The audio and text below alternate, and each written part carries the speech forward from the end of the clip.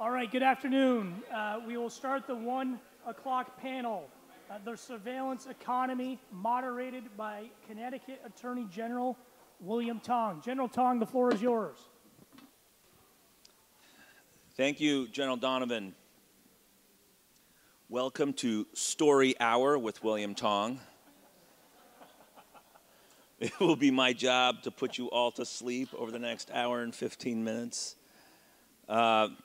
Because of the COVID economy, I will be your only live guest today, but we have an august panel joining us for another discussion about the surveillance economy, and we've really got some great thinkers on these issues. Let me first thank General Donovan again and his entire team here in Vermont for welcoming us. It is a beautiful fall weekend in New England, and we hope that our guests from other parts of the country get to enjoy our part of the country. I'm going to try to get out and enjoy the lake for a run in a little bit, but it is a wonderful time to be here in Vermont.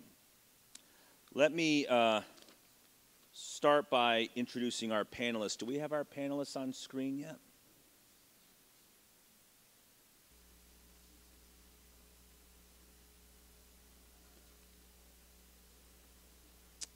So we're joined by a number of folks. Let me first introduce our friend from the South, Sarah Cable, who is the Chief of Data Privacy of the Data Privacy and Security Division for the Massachusetts Attorney General's Office. She is an Assistant Attorney General in the office and leads the office's cybersecurity and consumer privacy protection efforts, overseeing investigation and enforcement matters under the Massachusetts Consumer Protection and Data Protection laws. Prior to her current role, Sarah was an Assistant Attorney General with the Consumer Protection Division of the Mass AG's office, where she investigated and prosecuted violations of the Massachusetts Consumer Protection Act. So can we give her a round of applause and welcome Sarah, please? We also have Shawn Davis, who is the Director of Digital Forensics at Edelson PC. Shawn leads a technical team in investigating claims involving privacy violations and tech-related abuse. Shawn is also an adjunct industry professor at the Illinois Institute of Technology, where he has taught and designed the curriculum for courses on cybersecurity at the undergraduate and graduate levels, and additionally serves as a committee member for the Federal Advisory Committee on Evidence Building at the U.S. Department of Commerce. Welcome, Shawn.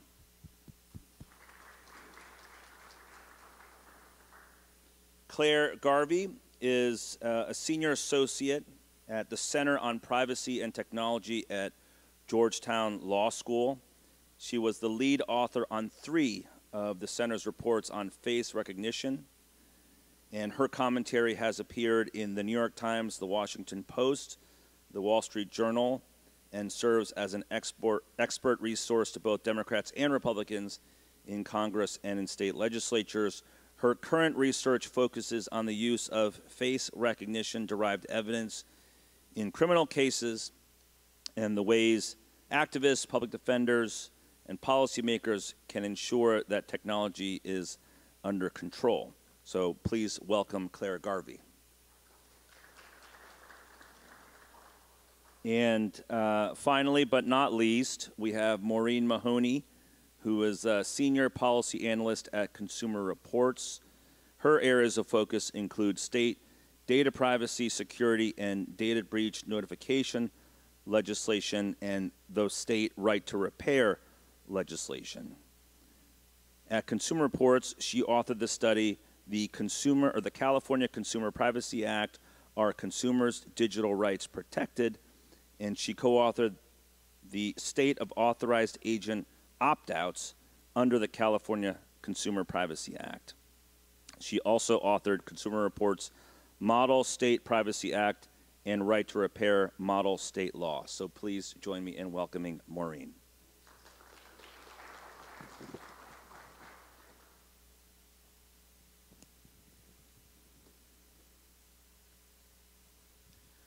So we've had a long discussion today about the surveillance economy, and I think for many of us, we're still trying to figure out what that means.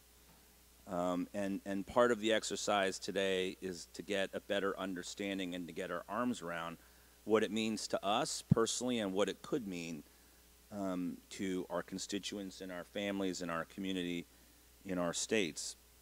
So I've given it a lot of thought in preparing for this panel, and to me, it just means that somebody's watching us all the time, and they're watching, they're observing who we are, what we do, what we buy, what we like, what we read, and they're making money off of it. And as I think about that and all of the questions and concerns that arise from that, you know, there's obviously an ocean of legal issues and policy considerations that pertain to that general understanding of the surveillance economy. But there is a much better and more eloquent framing of what the surveillance economy is in a book, Surveillance Capitalism, by Shoshanna Zuboff. And in the New York Times review, they summarized Ms. Zuboff's thesis. And it says in the New York Times review of her book, according to Zuboff, surveillance capitalism distinguishes itself from its industrial forebear as a new economic order that claims human experience as a free source of raw material. We are the resource to be mined. The billion-dollar profits of Facebook and Google are built on a general accounting of our lives and everyday behavior.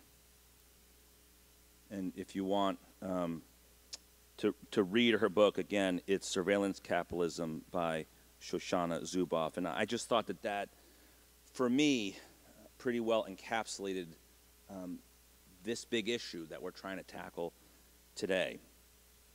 So before I move to our panelists, you know, it seems to me that there are some obvious questions that we're trying to answer, right? We have this quote-unquote surveillance economy, gig economy, new economy, information age, and how do we regulate this economy in order to protect consumers and to protect our constituents in our states?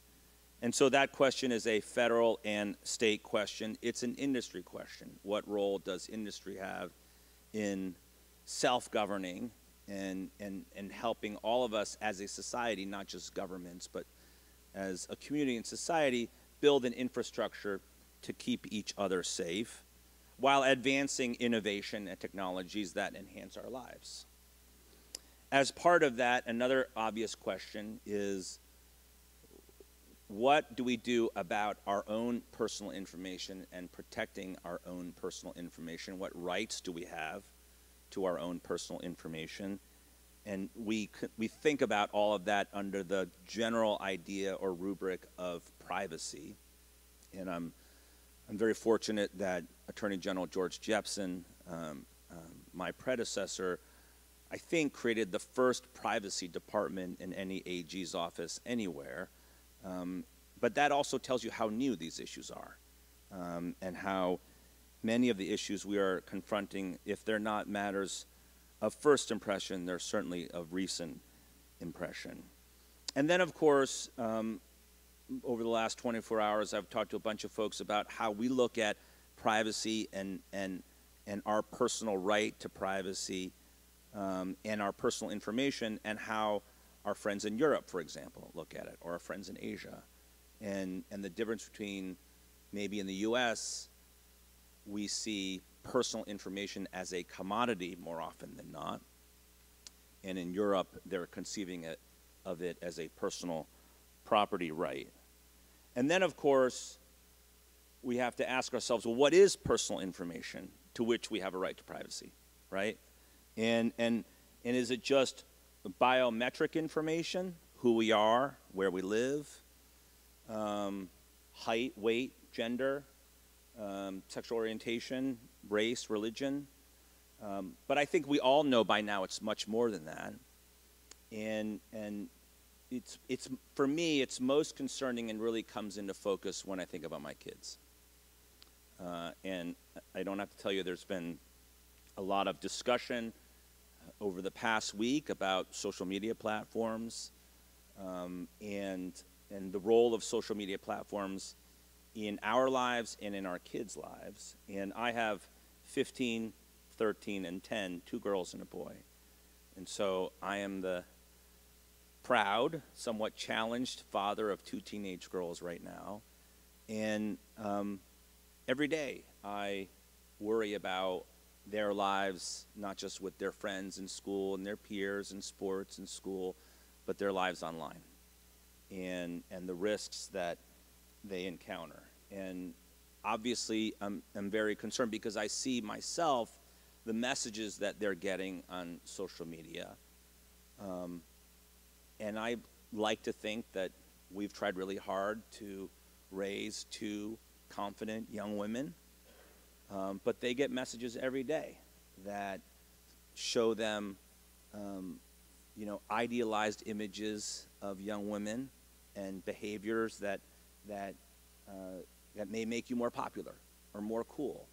And I can see how it can lead to young people, young women in particular, questioning their own self-image, their body image, their behavior, what they should do, what they should not do to be popular with their peers. And I can see how that can lead to depression, mental health challenges, self-harm, and worse. And so this is a really very difficult stew of new technology and impact on all of us that we're all trying to get our arms around and figure out how to not just navigate, but to manage it and to protect not just my kids, but all of our kids and our families in this new environment. So with that opening, let me just pose a question or a prompt to each of our guests here today. I will start with Sarah, but here's my question. So, Sarah, when you get up in the morning, and obviously this is your job, right? And you think about the surveillance economy writ large. You think about privacy. You think about some of the considerations that I talked about just now. What's the biggest question that you feel like you spend your time trying to answer? Or what question challenges you the most, or eludes you, or troubles you? What is it that you chew on every single day when you're thinking about this area of the law and law enforcement? Sure, that's an easy question, Attorney General Tong. Kidding. Good. Thank you. I'm glad Thank you for having me. Yes. Hello, everyone, and thank you. I apologize for not being able to be there in person, but I see many of my colleagues from other states are attending virtually or in person. So it's nice to see some familiar names. I think for me, I cut my teeth on really coming at this from a lens of consumer privacy and protection of data. And I got to say that no longer feels like a very satisfactory approach for me, because I think, privacy is important, but not just because privacy is important. I think privacy is important because it's about control and it's about power. And someone who knows more about you has power. That's part of why privacy is important. It's to create a zone where you are the king or queen of your own domain. And so I think for me, the nagging problem that I chew on is, how do we more fairly balance the economy between these tech companies and consumers? And, you think about it, especially with the disclosures of the last week involving harms to consumers and especially to teenagers, you you have the computing power of some of the smartest minds and the most powerful companies in the world who have some of the most granular, detailed information about us on the one side, and you have a consumer on the other. And there is no way that can be a fair fight. And I think we can give consumers all of the power in the world to consent, to delete their data, to correct their data. Maybe we'll equalize the scales a bit, but I really don't feel it's anywhere near enough. And I just think what the surveillance economy means to me is, there's a fundamental imbalance in the market between consumer and business. And correcting that balance, I think, is something that I feel a tremendous urgency around. And I know my AG, who I saw in an earlier panel, furiously taking notes, and I'm expecting a phone call from her, but I know she also feels that sense of urgency. So, my job as a lawyer who does consumer protection is to protect consumers. And I'm looking at a marketplace where the stack is so heavily, so heavily stacked against them. That's the problem that I want to take on. And privacy is one way to do it, but I don't think at this point it's the only way to do it, or that it's sufficient by itself. Thank you, Sarah. Let's come back to that idea in a few minutes, but let me go to Shawn and pose the same question, and then I'll go to Clare and Maureen for the same question. What question do you wake up with every day, and I assume go to bed with every night, that continues to challenge you in this space? Yeah, thank you, General Tong. I think what scares me the most, and from my background, I'm a technologist. So for the last 8 years at Edelson, I'm taking apart mobile apps, looking at the source code. I'm seeing all of the data that's being sent in the background, looking at connected cars, IoT devices. So what bothers me is just the lack of transparency and understanding. Even consumers, consumers will say, well, this is so pervasive. We know these companies already have our data. Is this really a big deal? But they truly don't understand, the amount of data that's being collected and what their uses are. I give a lot of presentations where I go into very detailed, slide decks, and I show videos, and I show the actual network traffic being sent, and what's being used, and how it's being used for. So, I think it just bothers me in the fact that, consumers just aren't aware, and there needs to be more transparency and education. You can't just throw in a privacy policy and say that, we're collecting your data and that, it might be used for marketing purposes. I think it really needs to be, instead of you're just being opted into everything, by default, the consumer needs a choice and really needs to understand what's truly being collected. And I guess just one quick example, what bothers me the most is geolocation. Companies collect a lot of geolocation, they say, because they want to know if someone looks at an ad online and they want to track the conversion, if a person actually goes into a physical store. But is that really worth, the risk of the privacy ramifications? If that company sells all the geolocation, or if there's a data breach. The New York Times ran a spread where they basically analyzed a database of millions and millions of geolocation points, and they were able to figure out, who they belong to through re-identification, where they went to school, where they went to church. So all of that seems very dangerous to me. So, I think it's very important to just be able to find a balance where companies can have innovation, but we're not risking privacy, and we're not just letting them do, anything they want with the data. Clare? Thank you. Very happy to be here. It should perhaps surprise nobody, based on introduction, that what keeps me up at night and I wake up thinking about is face recognition. I've basically worked on this one topic for the last 6 years and will continue to do so. But I do want to frame it within this idea of what is consent, both in the online world and the offline world. I think something that really bothers me in a lot of discussions around privacy is, and it's something that I think we all bridle against, this idea that that privacy sort of doesn't really exist online, or the consent mechanism is choosing to be on social media. That is the one moment of consent. And a related point, this idea that children, that younger generations fundamentally don't care about privacy because they live their lives online the same way that older folks do, or that Luddites who choose to avoid being in the online world do. And companies certainly act as if this is the case. And I think regulations don't necessarily contradict that position taken by companies, which is really troublesome to me because I think it's fundamentally flawed. Face recognition comes into play because an example of this, I think, is very clear in Clearview AI, this idea that the information, because it exists in the online world, that the individual depicted in a photo has fundamentally consented to the collection and conversion into a biometric of that photo. But what this threatens to do is fundamentally destroy a bastion of privacy that does exist in the online space, and that is the ability, as we do in the offline world, to segment our identity, to have different audiences for different aspects of our identity.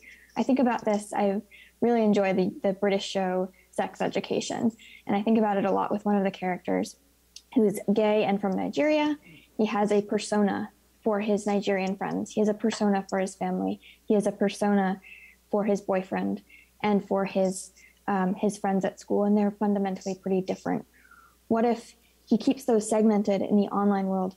What if a technology comes along and is able to connect those all back to him, back to his offline persona? That's what face recognition can do. And I think it's fundamentally incredibly troubling and stems from this presumption of either that privacy doesn't somehow exist or doesn't exist beyond that moment of consent from introducing yourself into the online world, or that particularly the younger generation doesn't really care about privacy. They very much do.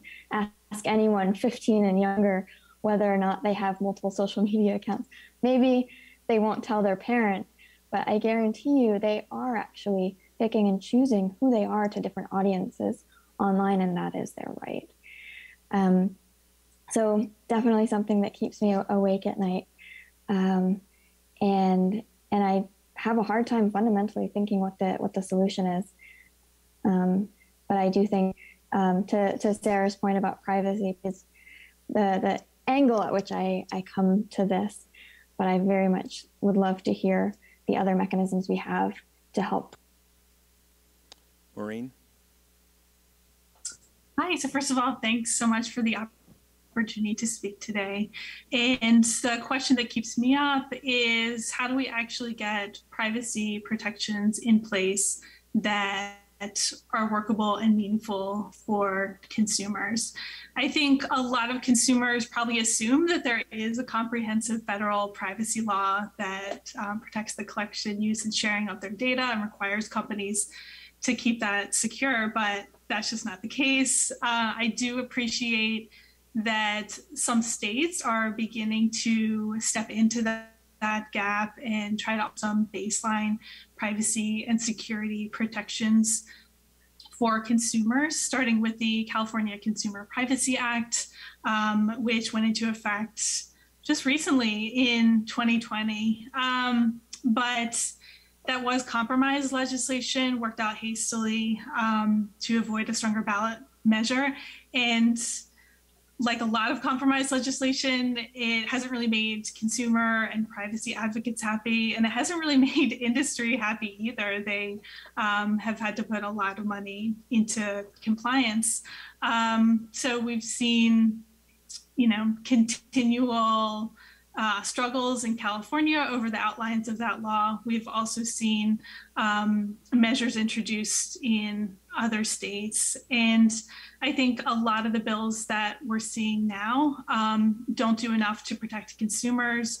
They're based on an opt-out of sale model that would require consumers to opt out at hundreds, if not thousands, of different companies. So I'd love to see a model that's more workable for consumers, that puts limits on what companies can collect, use, and share in the first place. So the onus isn't always on the consumer to manage their privacy, because there are real issues of scale here, especially if there are, all these new platforms and avenues through which information is being collected, such as through facial recognition. So at Consumer Reports, we're working to develop tools to make some of these existing laws more workable for consumers, helping to develop the global privacy control, which Ashkan Saltani, who I'm stepping in for today, is the leader of that project to make opt-outs have a global option. But I think my big focus is how to get privacy laws on the books and how to make them useful for consumers. So getting back to Sarah's original point, if it's not a fair fight,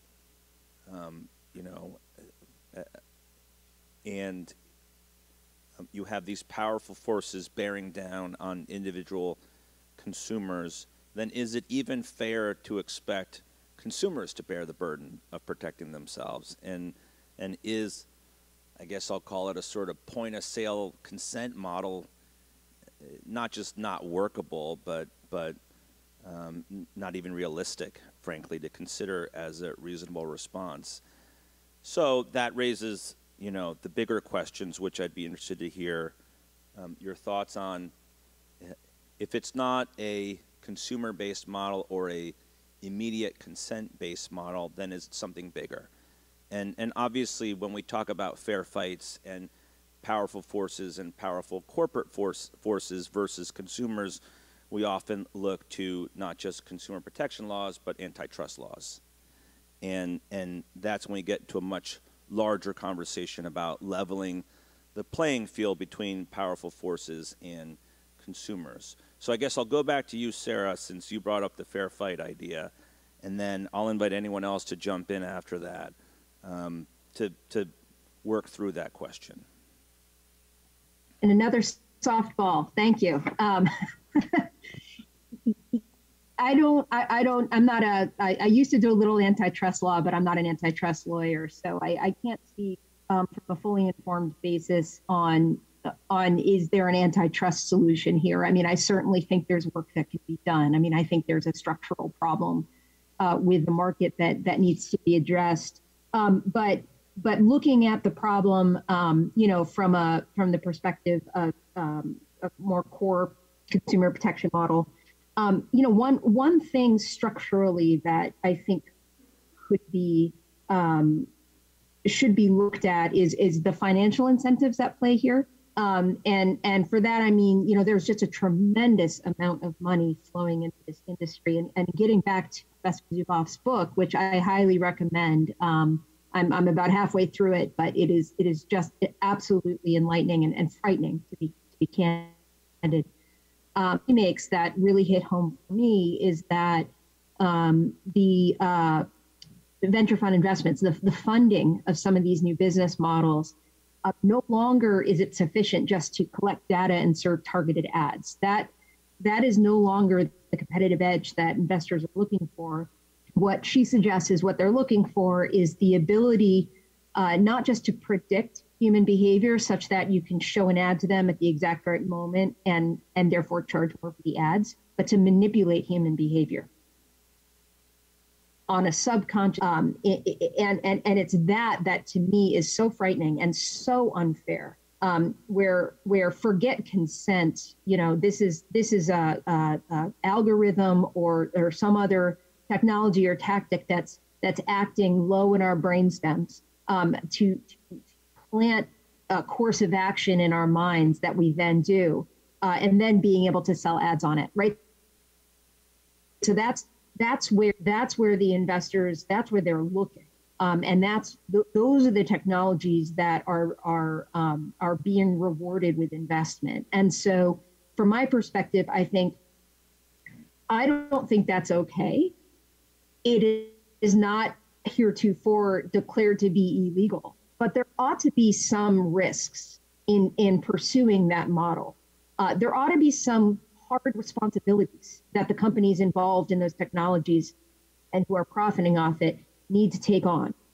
Core responsibilities. What those are, I don't have a good answer. But this idea of, internalizing all of the profits while you're manipulating human beings without their consent or knowledge, and foisting the harms back on people, there is no way I can make that. You can talk about innovation all day long. That is not acceptable, I don't think. And so highlighting that problem and injecting some risk and responsibility into that business model, I think is a place where folks ought to be looking at. I don't know how, but I think that's something that should be examined.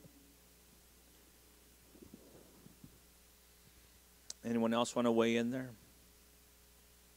I'm just building off of what Sarah said, going in a little different direction. I just want to emphasize the importance of strong enforcement and resources to enforcement agencies, because when you have such a huge power imbalance between the companies and the public servants that are which are tasked with enforcing that law, a lot of times it's not a fair fight, and up against companies that have enormous revenues and enormous legal teams that have all the resources in the world to develop kind of creative interpretations of legislation. So, we can spend a lot of time coming up with the perfect legislation, and we do, and it's important to have that be right. But, as we're also seeing in Europe, unless there's enough devoted to enforcement, it's just not a fair fight, and you're not going to be able to get companies to comply. Just two quick points. I think to your original question and this idea that it isn't a fair fight, I think an interesting analogy is over in the relationship between the state and the individual. We don't actually ask the individual to be responsible for protecting one's own privacy or other rights. It's the responsibility of the state not to infringe. So it's an interesting model that we have between the state citizen relationship, and why is it so different between that and the company citizen relationship? I think it's just an interesting point that I keep coming back to about this. What is the responsibility of the citizen? We would never ask, with face recognition, for example, protesters ask, like, how do I protect myself against being surveilled by police or being tracked? The answer is you shouldn't have to. And at least within public or criminal law, that's not an expectation we have. The other point, and this is at risk of being very, very bleak, building off of what Sarah was saying, I keep coming back to this company, Alfie, who's partnering with ride-sharing companies. They're bringing face characterization into they're pairing it with the tablets in the back of ride-sharing vehicles to serve targeted ads. It seems that they classify people by their demographics, race, sex, age, whatnot, but also try to infer mental state and emotion by reading individual faces. And beyond the pale, most people who read the articles about this find it deeply concerning. But beyond that creep factor, I think the fundamental question is what happens when not just the online world, but the offline world and what we experience and receive from the offline world isn't the world itself, but a reflection of what a company or an algorithm thinks we are, who they think we are, how hyper-segmented our reality, and literally in the offline space, what we engage with on a day-to-day basis is actually defined by that, as opposed to being presented with myriad choice that the offline world presents. We have a virtual attendee CLE code, by the way. I just want to note, if you are getting CLE, please note the code.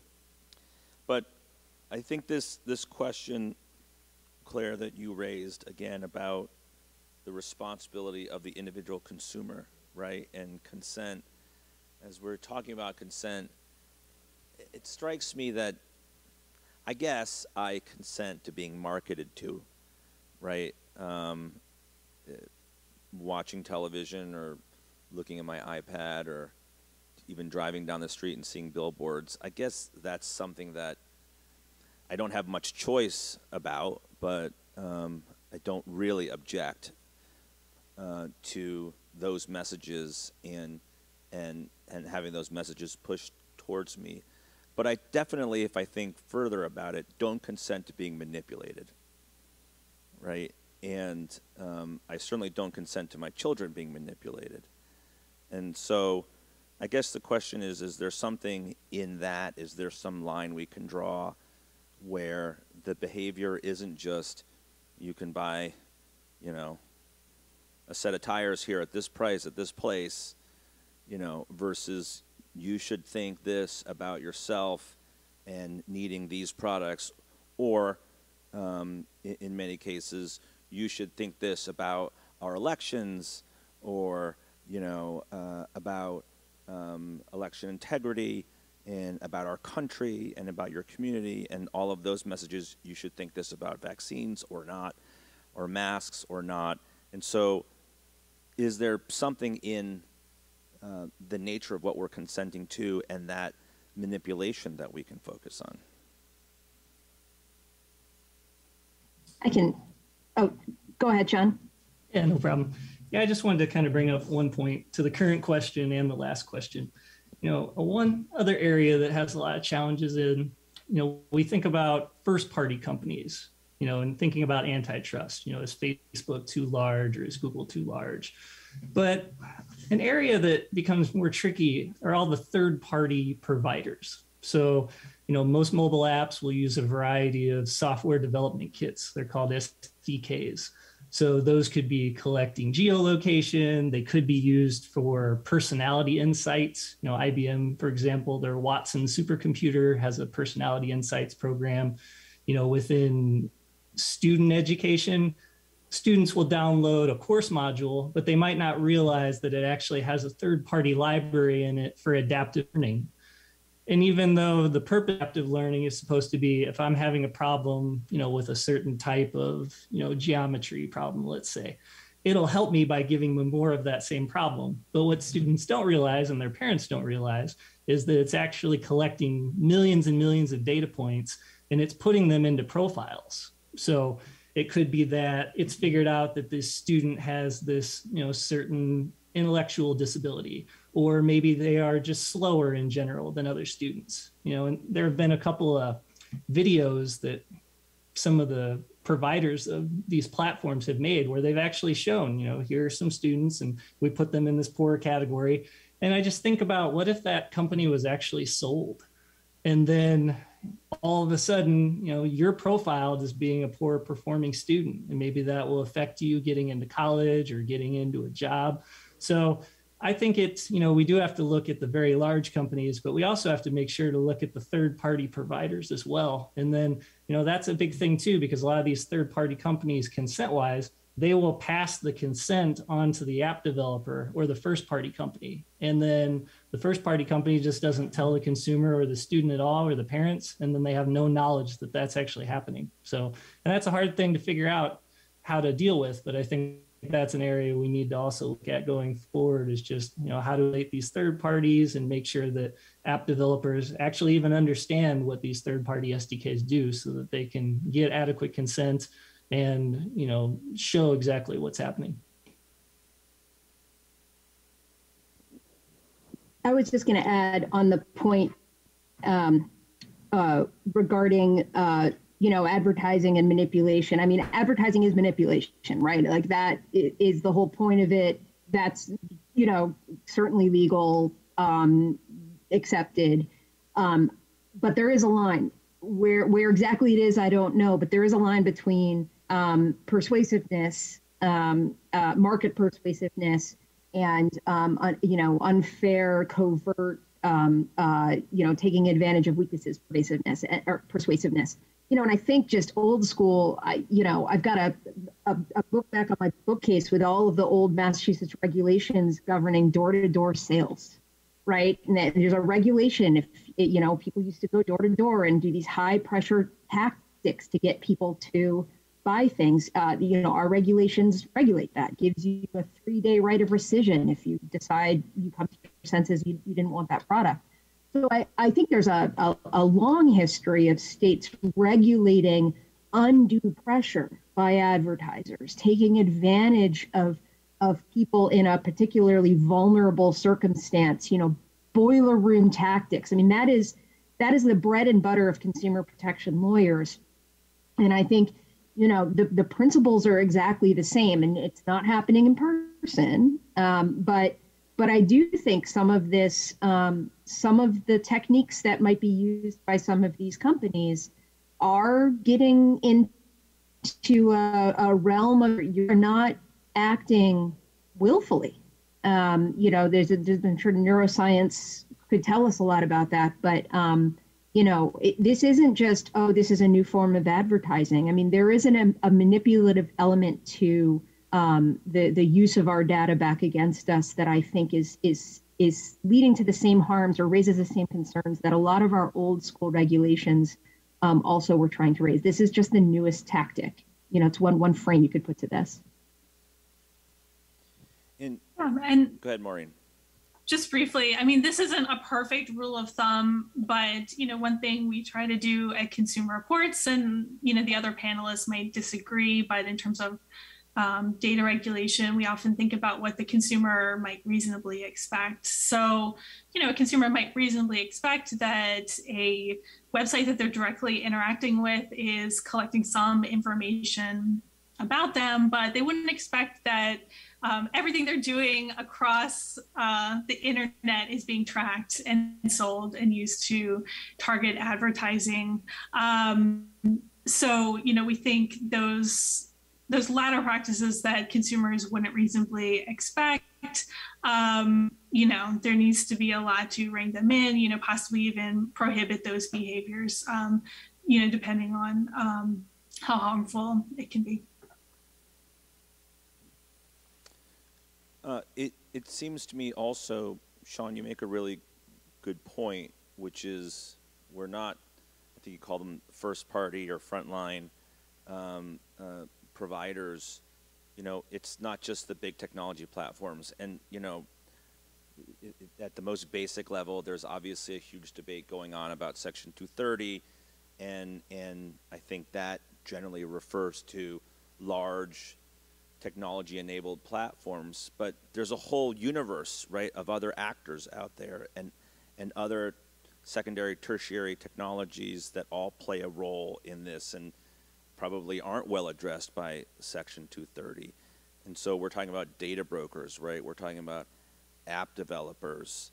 And it seems to me, and I guess I would ask all the panelists for their thoughts, it seems to me that we don't really have any infrastructure to address law enforcement challenges and holding all of those other different actors accountable, right, for their role, not just in keeping data secure, right, but the impacts on their customers. Anyone want to jump in on that? Yeah, I could start by just giving one example. I've talked about data breaches and information being sold, but just thinking of a more practical use and where there is kind of a lack of protection. The National Association of Insurance Commissioners had me kind of do a study and look into accelerated underwriting. So normally when you apply for life insurance, or at least in the past, you would do a medical underwriting where, they would take blood and do labs. But now the companies are basically looking into doing accelerated underwriting where they can look at your data from, prior web history. They could look at, facial recognition. They could see if maybe you have a health issue based off of a template that's taken off of your face, tracking data from Fitbits, all of this data can be pulled into there. Now, normally a consumer would be protected with FCRA in terms of, certain data can't be used to make a decision without the consumer being made aware. But a lot of this data that's being used for, or at least, potentially being used for accelerated underwriting, this is a new area, is not, under FCRA because it's not provided by a consumer reporting agency.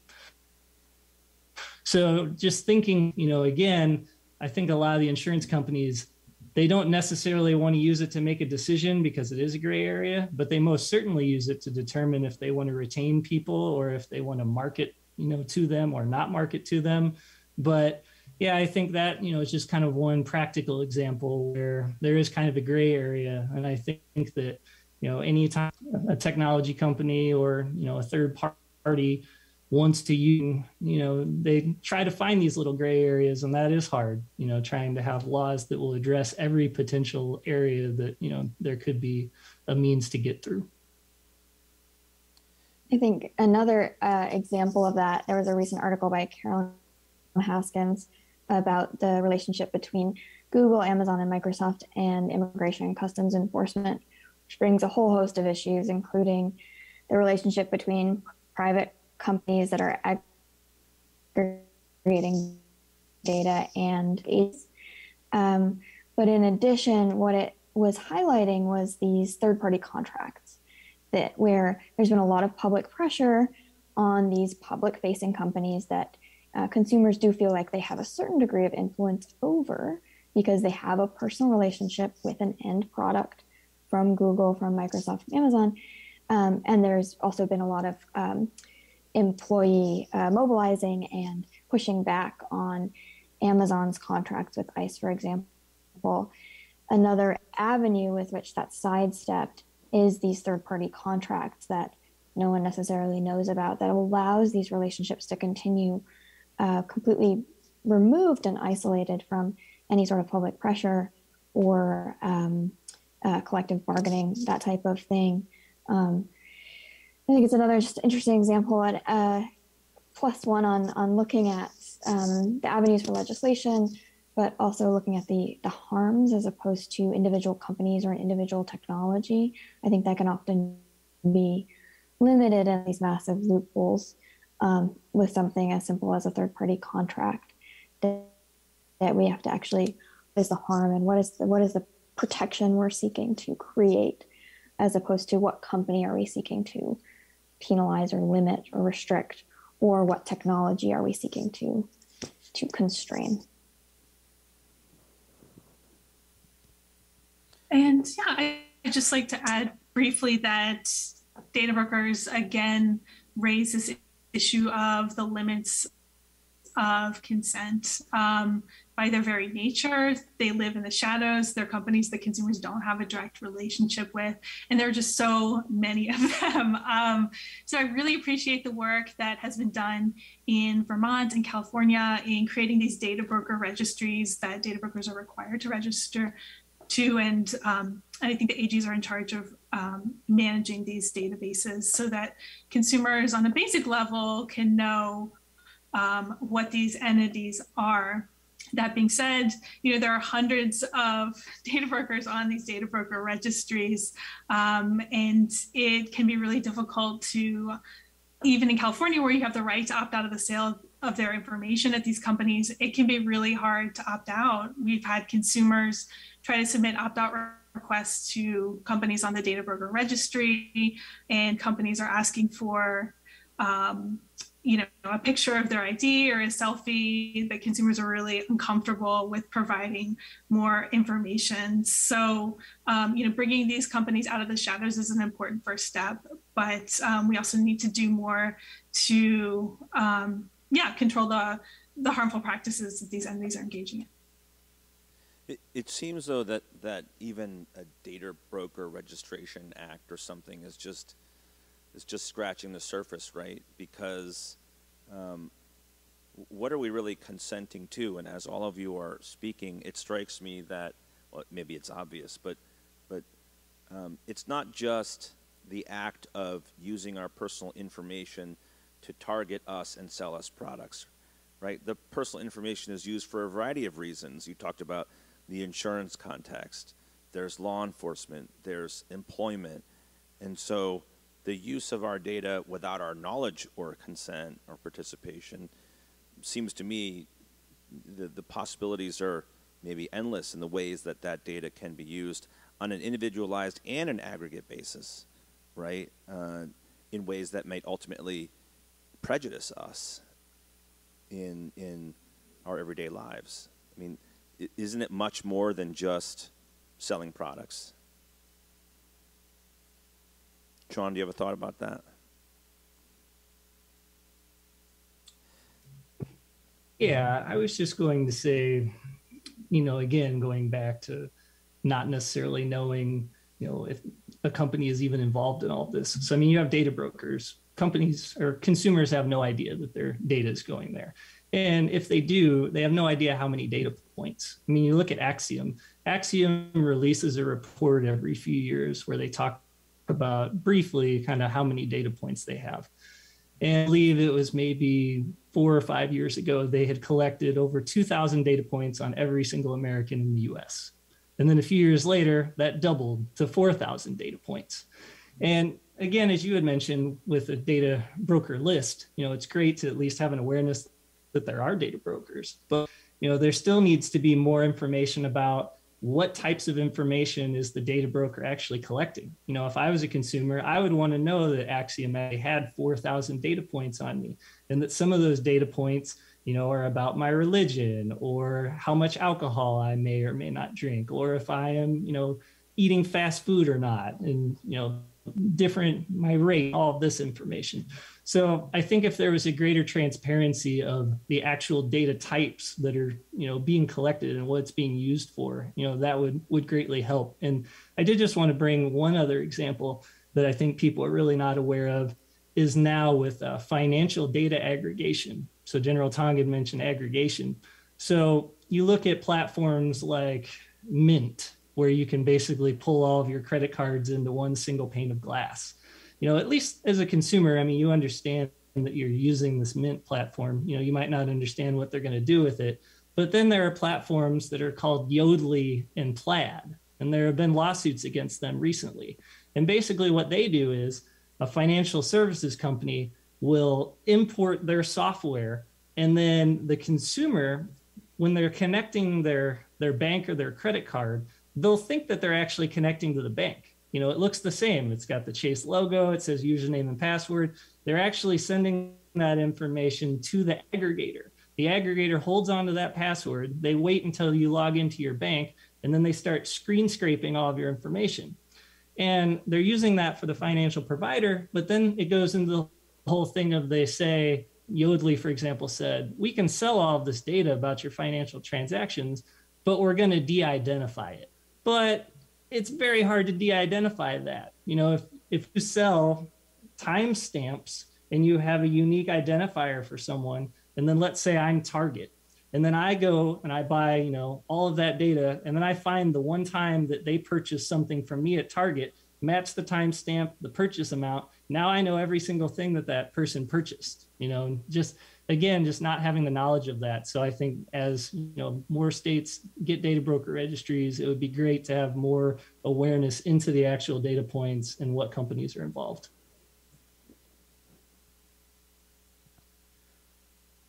Sarah, did you want to add something? Very quick. I agree with all of the points that are made, but transparency is incredibly important, but it's important to get us to further protections. Right. And so it's important because, again, it is such an unfair fight. We don't even know the practices that are super problematic, the bad actors that are involved, what data is getting taken about us, and how it's being used against us. At a very basic level, we at least need to know that. I still sort of look forward to a future of, we have some transparency. Okay, now we know the full scope of the problem.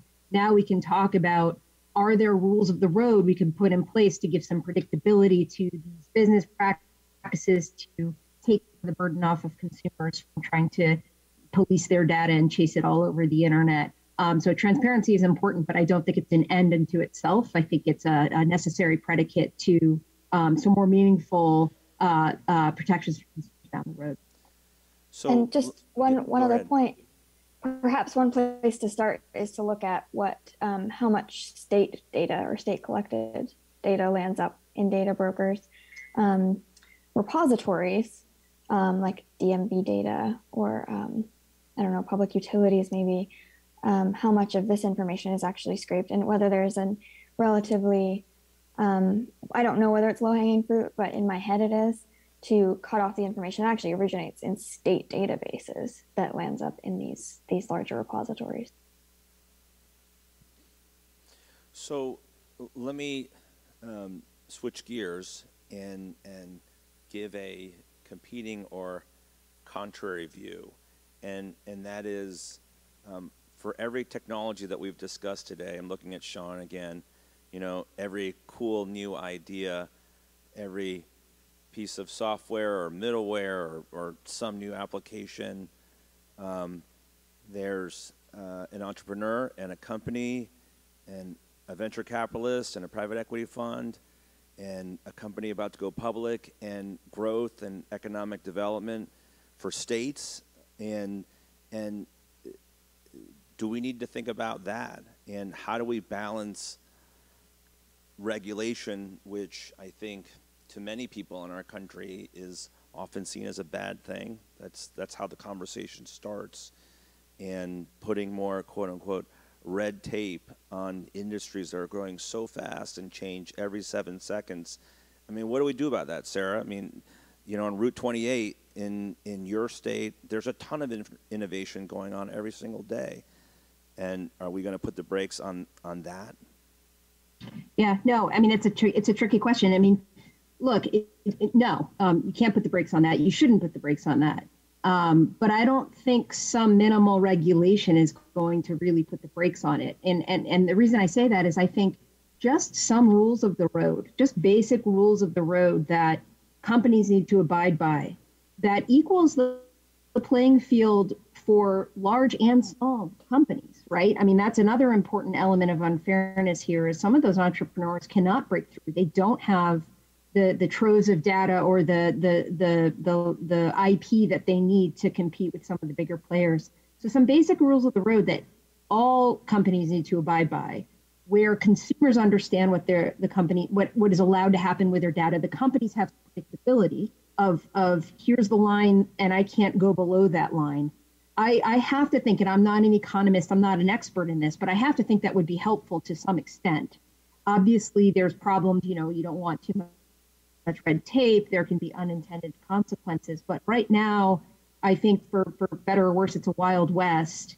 And I personally believe that some rules that everyone understands and buys into makes competition more robust and healthier. And so I think there's a role for it. I think given the disclosures of the last few weeks, there are harms that are staring us in the face that cannot be ignored. And so, you know, I think the harms of not regulating are becoming more concrete, and some regulation will be needed. And I think there's a robust discussion to be had around what those regulations are and how much. But I think you can regulate and innovate. I really do. I think that we need to change the incentive structure somewhat. I mean, right now, since there's next to no regulation, companies are incentivized to collect as much data as they can and not really give a whole lot of thought about how they're going to store it and protect it, in the hopes that there could be some use for it in the future. Even though the California Consumer Privacy Act puts next to no limits on what companies can collect in the first place, we did hear stories after the CCPA went into effect that, you know, now that there's some regulation, companies have to, for the first time, be engaged in data mapping and actually figure out what they're holding on to, and it incentivizes them to get rid of a lot of old data that, you know, could pose a security risk or liability or things like that. So I think if you put some regulation in place, it'll incentivize companies to move towards innovations that are more privacy protective, finding ways to make money that doesn't necessarily harm consumers. We've seen companies like DuckDuckGo rely on contextual advertising, where advertisements are placed based on the content of the page rather than, you know, targeting based on consumers' personal information, and then that can be just as lucrative as other forms. So I think you know, companies should take on the challenge of trying to be profitable and innovative while also protecting consumers. Yeah, I guess my thought on that, I mean, if we look at So at the federal level, eventually we probably will have a federal privacy bill. Unfortunately, a lot of the tech lobby is trying to put something in place where it will be, the most minimum it can be, and then they ultimately want it to preempt state law. And that would be a terrible thing. We don't want that. So, how it is right now, I understand that there are a lot of different states and it might be hard to keep track of, all of the different laws in the different states. But the great thing about it is, we're really finding out within each state, what major issues are. You look at my state, Illinois, we have BIPA. We don't say you can't do any sort of facial recognition. We just say that you have to actually tell people about it. And even though I think transparency is important, I ultimately think if it's something that's sensitive enough, it should ultimately be an opt-in. So, it could be a thing of where basically, companies can collect data, but if you're going to collect biometrics, you're going to collect genetic information, we figure out what the most sensitive areas are and say you absolutely have to get express consent for that. And you have to actually explain what it's going to be used for and all of the purposes and all of that. It would be hard to outright restrict collection of that, but I think just having an opt-in for that, and there are various states that have, genetic privacy law. I like the fact that we have all, I just don't want it to be a case where I think if we had a federal privacy bill, we could set good minimum standards, but I still think the state should be able to figure out what's important to them. And then that also lets other states realize, what the issues are. After Illinois had BIPA, Texas has a BIPA, for example. Other states have been looking at facial recognition laws. So that's kind of my thought on that. Well, thank you all for your thoughts on all of these issues and questions. We have a few minutes left, so I thought I might open it up for some questions. I see General Camacho here. I don't know if, well, I might put you on the spot. Are any of my other colleagues in the room at the moment, or are they at the coffee stand? All right, General Camacho stepping up. I got to show I'm worth it to come out to these things. Shawn, I don't know if you correct me if I'm wrong, but were you on a panel with General Tong in January of 2020 in COPPA litigation? I think you warned us all about Google accounts for kids and Google education. So I guess my first question will just be, this last year we've moved a lot to remote and online learning, and anything that you would imagine with this generation as we kind of inevitably are going to have some kind of digital footprint, because you pointed out, you pulled out the source code and these trackers and kind of how you move from being underage and you become an adult, and now I have a 6-year-old who's on Google for their school, and I'm thinking, they're going to have a decent amount of data by virtue of the fact that his school has adopted Google as educational platform. And second question, just for all of you, is I'm about halfway through Surveillance Capitalism. TJ actually recommended the book at that same conference that you were at, Shawn, and General Tong. And I'm about halfway through Durkheim. I haven't studied sociology, so I'm kind of falling asleep at points in my Audible. But I'm at the section where she talks about products themselves. And there's an expectation if I'm online, sure, you're going to get some of my activity, but when your headphones are asking for access to your location, when your lights, your smart devices, your refrigerators, and if you disable them, they basically say, well, now you lose functionality of things that are pretty core to an application or a product that you've purchased. So, wearing our consumer protection hats, I'm automatically thinking, and she points out in the book, you've degraded a product that you've said will do certain things in exchange, and it's inevitable, but like, okay, do I want to not be able to use this very important function? Or do I want to just say, okay, go ahead and take a look at my location when I'm using it? So just from the consumer perspective, not in the digital realm, but more of the smart products.